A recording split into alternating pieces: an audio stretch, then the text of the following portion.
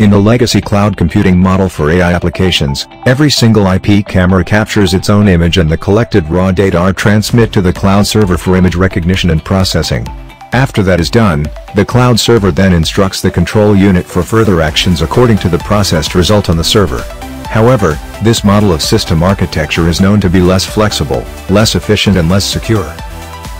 In the new Edge Cloud Collaborative Computing model, simple AI tasks can be rapidly done on the local edge cameras and the follow-up control actions are taking place based on the local results.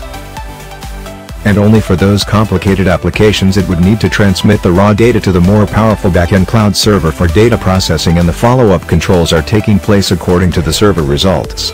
With this innovative Edge Cloud Collaborative Computing architecture, the system provides quicker response, higher security, better customization possibility, and greater savings on cloud resources and overall system cost.